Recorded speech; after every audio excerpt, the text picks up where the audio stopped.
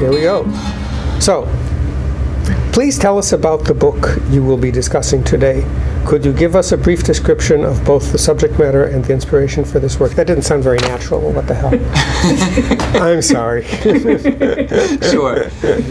Sure. So obviously the book is here, Violence as a Generative Force, Identity, Nationalism, and Memory in a Balkan Community. The book, I came to the subject in some ways almost by accident. So I was actually in the process of researching how people remember intercommunal violence. So the historical period I was interested in was 1945 through the 1960s in the former Yugoslavia. I had done some research in Serbia, I had done some research in Croatia, and I had case studies about local struggles over how to remember massacres and different forms of civil war type violence that had happened in local communities in each of these former Yugoslav republics. I was searching for a case on Bosnia, and I was having a lot of trouble working in the archives. A lot of the staff in the archives were new since the end of this most recent war in the 90s. They were more or less full of goodwill, more or less, but also to some extent lacking the same level of knowledge in Serbia and Croatia simply because they were less experienced. So I had luck one day in 2006 where one of these archivists kind of got tired of my constant requests for certain files and just said, listen, I'm going to take you down into the basement and I'm going to give you about 15 minutes to look around yourself. And I asked her, why only 15 minutes? And she said, because we're going to coffee in 15 minutes. So this was kind of the parameters were basically structured by the need for a coffee break. She gave me a flashlight. I started looking around in shelves, not unlike these, but with a lot less light and a lot more dust. And I just stumbled across these files on which were written sites of mass executions, 1941 to 1945. And so in many ways, the book began when I opened these and discovered this place called Kulen Vakuf, which is located in northwest Bosnia, and its wider region actually straddles the border between northwest Bosnia and Croatia.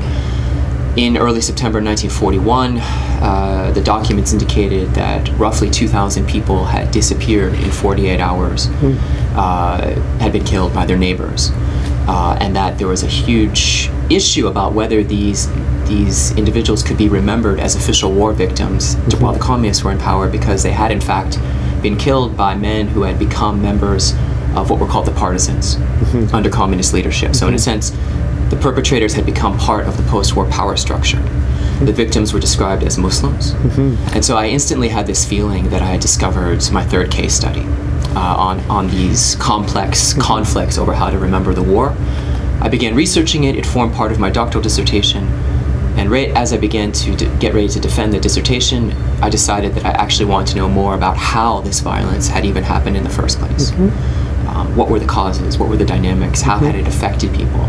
So the case study itself dragged me away from my interest in memory. In fact, my dissertation actually dealt only with this case of Kulen Vakuf. The couple hundred pages I wrote on Serbia and Croatia just went on the shelf. And then once I became an assistant professor, I decided to scrap the dissertation. And I began researching this case going all the way back to the 17th century. What were intercommunal relations like in this region? How did people come or not come to see themselves as parts of these religious and ethnic collectivities? Was there violence? If so, on what kind of access? Was the violence long-lasting? Was there a history of what might be called ethnic hatred or not? And what eventually led these events to take place during these 48 hours? It was between September 6th and 8th, 1941. What caused that? And so the project itself was, really began in this basement. It sent me in one direction, and then a few years later, I went further back in time, and then finally came back to the present with this eventual book here. So the book, in essence, is really about the causes and dynamics of intercommunal violence. It's about this small region in Bosnia, but I've tried to write it in a way where it speaks, I hope, to those with interest in any type of intercommunal violence, really anywhere in the world, particularly on an ethnic axis. Yeah. No, I noticed that you made particular effort in the book. So the next questions I have here are about your creative process. The questions here talk about describing your process in researching and writing the book, which you've already said something about. How did writing the book challenge you, which is, you can talk about.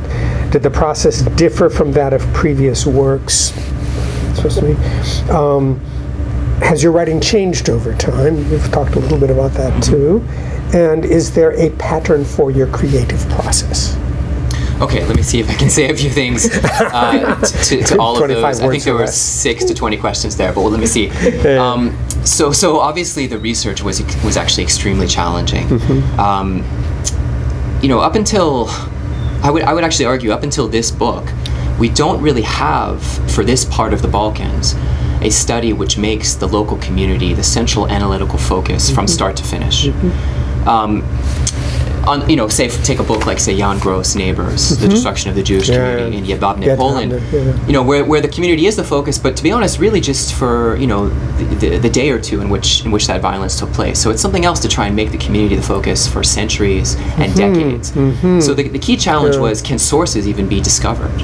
Right? Do you go? How can you go? It's not as if there's an archive in Kulenvakov in the center of this region. So the research itself, it was really unknown territory, and took me into all 3 countries, Croatia, Serbia, and Bosnia. Documents, really relevant documents from this region are in Belgrade, some are in Zagreb, some are in Sarajevo, some are in Banja Luka, some are in Karlovac, which is a town in Croatia just to the northwest, some are in a town called Bihać in northwestern Bosnia. And so I was constantly cycling around to all of these places, finding out something wasn't here, I had to go there, something wasn't there, I had to go here. So that was a huge challenge, negotiating this very complex network of places where all of these documents had been sent. And of course discovering how many documents no longer exist, how many things were actually never recorded for this region. So the archival nature of the research had a physical challenge to it, literally, in terms of arranging the logistics and traveling and negotiating my way into these archives. Most of the archivists were very helpful. They probably, you know, at first, like anyone who does this work, they think you're kind of a CIA agent or somebody, researching violence, speaking the language fluently, but very quickly, once you demonstrate you understand some of the history, the doors open, and usually the experience, and from what I encountered, was extremely positive. There were a few places like Bihać where the resistance was enormous, and where I went back over a period of years, literally trying to fight my way into some of these storage depots and archives. And so some of that resistance was of a personal nature. Some of these archivists, or I should say directors of archives, treat the material kind of as personal property. So that's a problem. Some, it's political. They don't, like foreigners maybe. Some, it's just a lack of know-how or a lack of desire to actually perform the job. But overall, the competency was very high. Other sources were very hard to find. Some unpublished memoirs that are kind of floating around in the region that people talk about. People had written about these massacres in the 1970s and 1980s, had done very sensitive research which was never published. Those materials, many of them were destroyed in the 1990s during these wars. But some of the children of these people who had done this research, and the researchers who were actually survivors of these massacres, had kept things. And so there was a process of literally working almost like a police detective or a private investigator, you know, calling people with the same last names in phone books, right? Hi, my name is Professor Bergholz, I work in Canada, I'm interested in Kulenvakov. Is it possible your father was the one who went by this name and wrote this book? And eventually, you know, yes, could I come talk to you? Would it be possible to see some of these documents and these manuscripts? So that was difficult. And then, of course, the interview process. Speaking with people about these very sensitive events that were suppressed for so many decades, with this latest conflict having taken place. So what that meant was a lot of what people would say about the 1940s was screened through their experience of the 1990s. Many of them had gone through very terrible things, had lost children, lost parents, and so what they had experienced in 92 and 93 and 94 colored how they told the story of 1941. And then of course there were people I talked with who had participated in violence in the 1990s, who still had interesting things to say and who were worth listening to, but it tested my capacity greatly to be empathetic. So and also it was difficult to engage in conversation with people who had suffered such losses, because I actually felt in certain cases as if my search for information was hurting them, to ask them to talk about these things. So talking with victims and perpetrators without trying to reify those categories too much, because sometimes they blend with each other, that was enormously challenging. So the research process was unlike anything I had ever engaged with. It was not straightforward, and it involved kind of the normal institutional channels.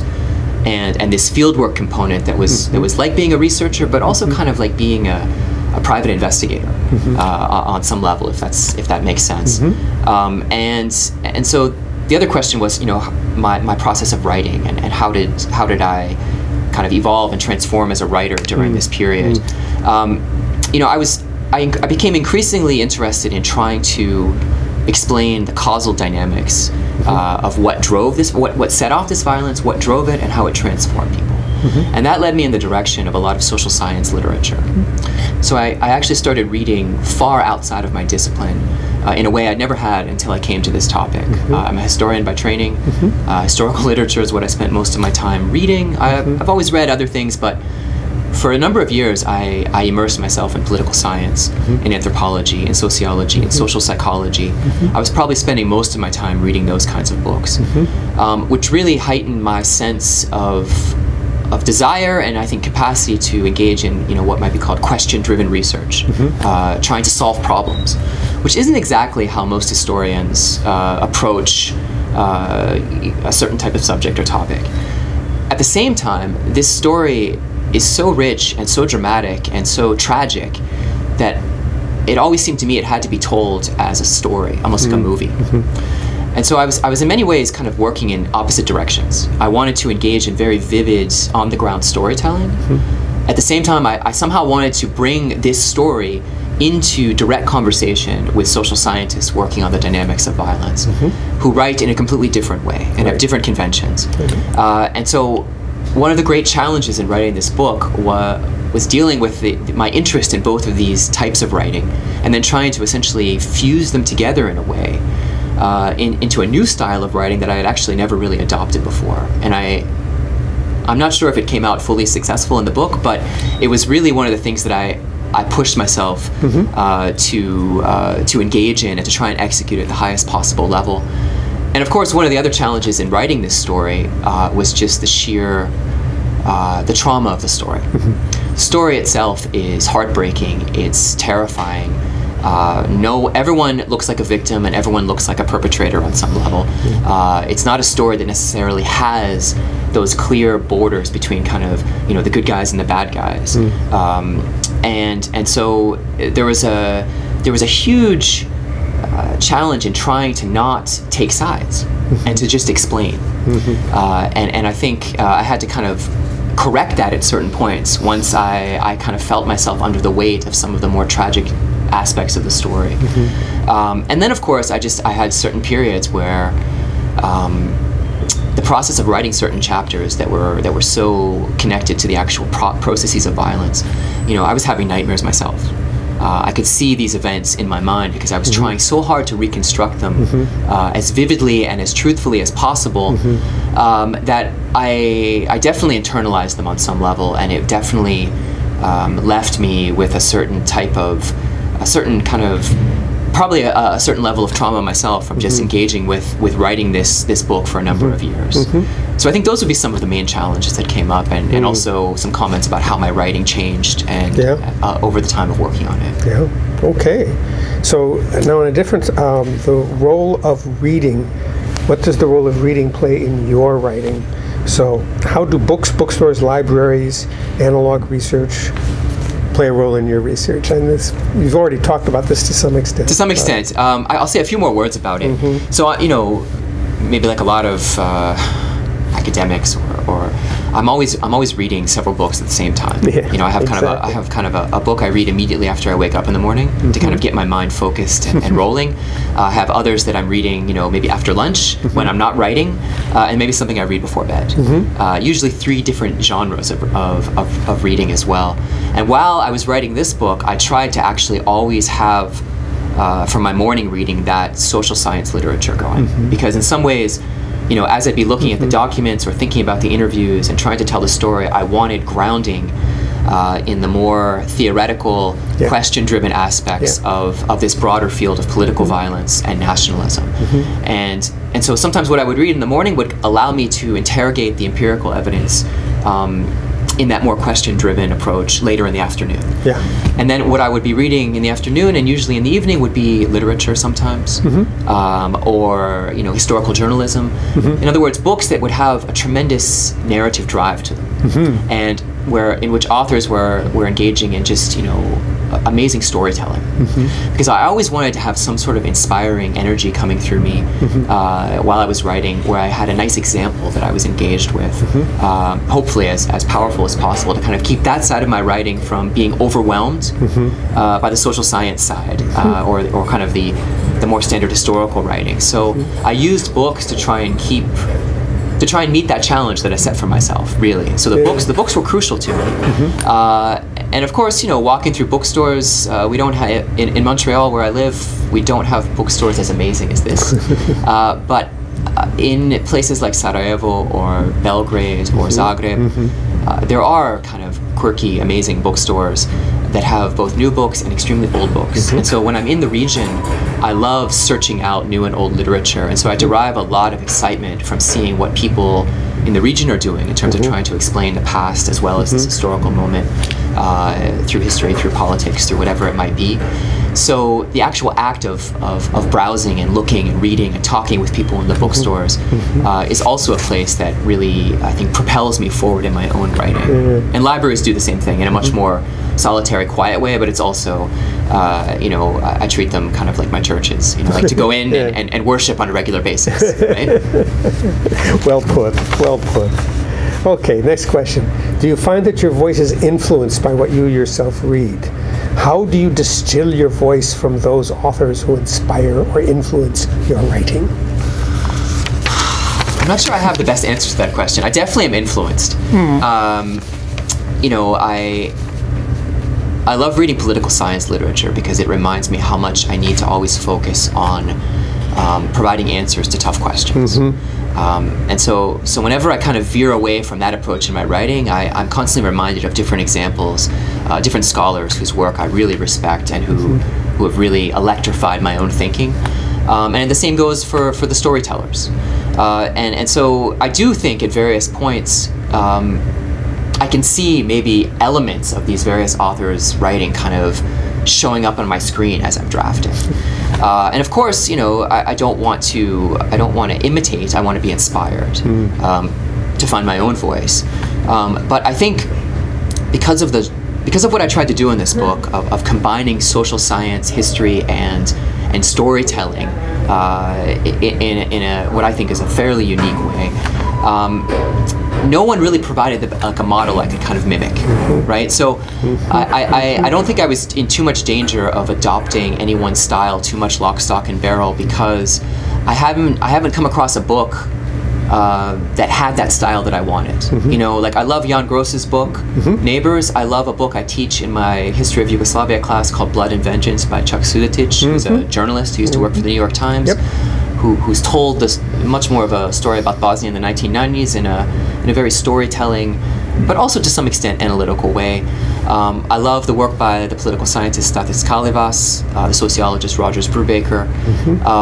All of these elements are important to me, but these authors on their own don't combine those elements together. So I think it's good to read all of these people, but I didn't really feel overtaken by anyone's voice. The challenge was to figure out how they fit together, and in so doing, pioneer a new style, if possible. That's what I've tried to do here. But it's certainly as I'm experimenting with new approaches, you can sort of, I'm reading a sentence and it kind of sounds like one of these scholars a bit, and then that's the process of learning how to write in a new direction. It's a step forward, it's a step back. It's seeing a bit of someone else in your writing until you really own it and make it your own with your own style. So working on this book for almost 10 years, I think allowed me to really gave me enough time to actually pioneer my own style. But I still think I'd be interested to hear what people would say who've read the book, whether they hear a distinct voice or they see my voice with others cropping up here and there. I'd have to wait to hear what someone like yourself or others would say. Yeah, I thought it was pretty distinct, actually. I was quite impressed with, that's good to hear. With the way you went back and forth the way you moved among history, storytelling, and theoretical concerns was very impressive. Thanks. I must say. Thanks. Okay, last question. Please name 3 books that you think everyone should read. Okay, well, we have, just by chance, we happen to have the 3 right here. Yeah, exactly. So it looks like more than 3. It looks like it's 5. Well, the one is a trilogy. Oh, so okay. I kind of cheated in a way. So one is actually 3. Good for you. But That's how it should be. I nonetheless believe everyone should read all 3 of this trilogy. So I'll just go through them quickly. The first is this Memory of Fire trilogy by Eduardo Galeano, a writer from Latin America, one of my favorites. And I distinctly remember reading this trilogy while I was an undergraduate, just at the end of my studies. And a family member referred me to Galeano, and he's a writer. He engages in literary reconstruction of historical events with an imaginative component, which is nonetheless based on reading of sources, but as writers are allowed to do, and many do so well, with his own sense of imagining, the thoughts and the feelings and the emotions of people in these dramatic moments. And so he tells the history of Latin America from a millennium ago up until the 20th century in these moments. And the genre of the book, in these kind of short paragraphs or a page or 2 of these pulsating, vivid moments, was a style of writing I'd never seen before. And I think, reading this book, it just showed me the importance that, or for me at least, that history has to have a pulse. And it has to be the kind, you hear like beating in your ears.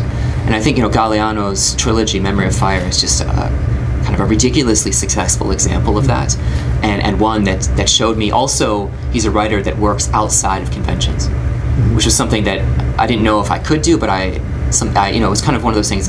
If I'm going to be a writer, I want to be like this guy, right? So the second one, I think, is a book, Ethnicity Without Groups by Rogers Brubaker, sociologist at University of California, Los Angeles. Whose work I started reading when I was in graduate school, about 15, 16 years ago, questioning the notion that kind of groups or categories called race or ethnicity or nationality exist in the world, and trying to reconceptualize these notions as perspectives on the world that crystallize, that don't crystallize, that happen quickly, that may matter in certain moments, reading him completely changed how I thought about the subject of nationalism. And for me, as a student at the time, and as a developing professor of history, this was kind of a watershed moment encountering his work. Has stayed a very crucial theoretical anchor in my work. My book is very much inspired by reading his ideas, and also, he's a phenomenal example of someone who, without having the capacity to do empirical research, say in the former Yugoslavia, changed my capacity to do empirical research, and most importantly, derive significant theoretical findings from that research. I think in a very useful way, not just from a scholarly perspective, but also from a political perspective. So my book's going to be translated soon, and I think bringing his approach, my own version of his approach, to that region will be something useful. What's it going to be translated into? It's going to be a version of Bosnian and Croatian, let's say. So it'll be published in Latinica? It'll be published in Latinica. Ijekavski? Right. So, but not that kind of heavy Hrvatski jezik. It'll have some elements, but it'll be a version of what might be called today the Bosnian language, without the Turcism, without it being linked too much to the federal, to the Federation of Bosnia and Herzegovina. So the last book is one I just read this year, called A Rage for Order. This is The Middle East in Turmoil from Tahrir Square to ISIS by Robert Worth. I read this over the summer. And this is an absolutely brilliant analysis and story of what's taken place in the last 5 years in the Middle East. It's an area that I think anyone who wants to understand the world today has to know something about. Worth is this guy who found amazing people on the ground in a host of different contexts, willing to share intimate details about everyday life and larger historical and political structures and processes. Puts them together not just in a narrative that's impossible to put down, but with amazing explanatory leverage and force. And I just think, going back to, say, a historian like Marc Bloch, who wrote about the fall of France in 1940, what Robert Worth does here, which is so hard for scholars to do, is to, because we always have so much time to work on our studies. Here I'm writing about Bosnia.